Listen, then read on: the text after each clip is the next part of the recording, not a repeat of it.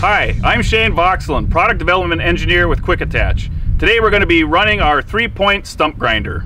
This 24-inch wheel has 58 cutting teeth on it. They're 3/4 inch square, so they're very heavy duty, and they have a very large heavy duty piece of carbide on the tip. And what makes our system different from some other stump grinders is that we have teeth on both sides of the wheel, so you can cut both going left and right. We also sell a 34-inch model with 92 teeth. The frame on this model is able to swing left and right over 60 degrees. We offer two different versions of hydraulic systems, one that runs on dual remotes on your tractor and another that has its own self-contained valve block. This 24-inch model is rated for 25 to 60 PTO horsepower. Today we'll be running it on a tractor with 50 horsepower. The unit has dual hydraulic cylinders, one to raise and lower the head and one to swing the head left and right. The swing circuit has dual needle valves which allow you to adjust the swing speed. The raising and lowering cylinder has a nice gauge on it to give you an idea how deep you're cutting.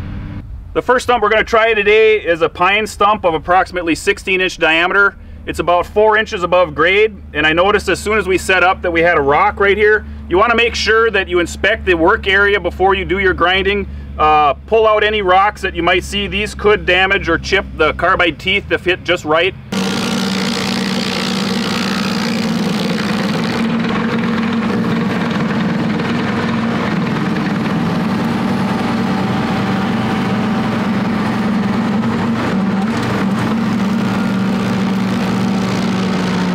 This 24-inch model has a frame set up to mount on either Category 1 or 2 tractors.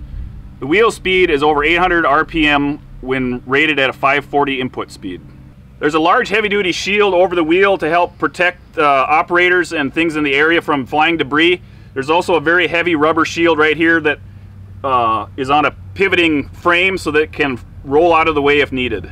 The frame on this unit is made up of heavy wall 2-inch by 3-inch rectangle tubing, which is bent in a shape which extends right down to the padded feet on the bottom, and it's supported by thick plate steel between the two sides. The padded feet are really nice for use on sawed surfaces like we're doing today. It's going to help support the unit, keep it from damaging the turf too excessively. The frame has weight racks on both the left and right side. If you have a condition where you want more stability, more weight to your stump grinder, you can certainly add suitcase weights as explained in the owner's manual. The PTO drive line runs from the tractor to a gearbox, and in between is a slip clutch. The slip clutch is really important to protect the system from any surges in torque or power, which might happen if you stall the wheel, if it gets caught from cutting too much. The gearbox is a very large heavy-duty gearbox with a flange mount. We're not using a hub style mount because the flange style is much stronger. So I wanted to show you why it's so important that you have a stump grinder with a really wide swing arc.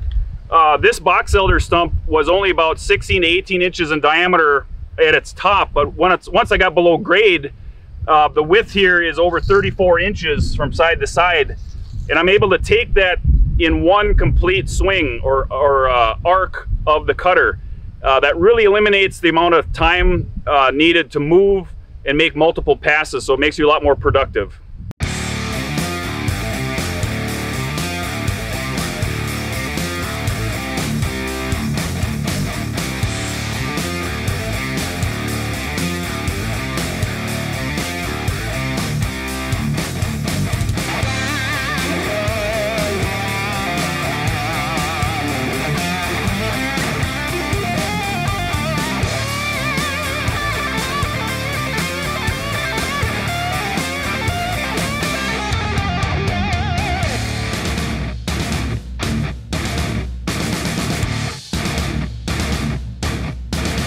I hope you've enjoyed this video we've done demonstrating our 24-inch 3-point stump grinder.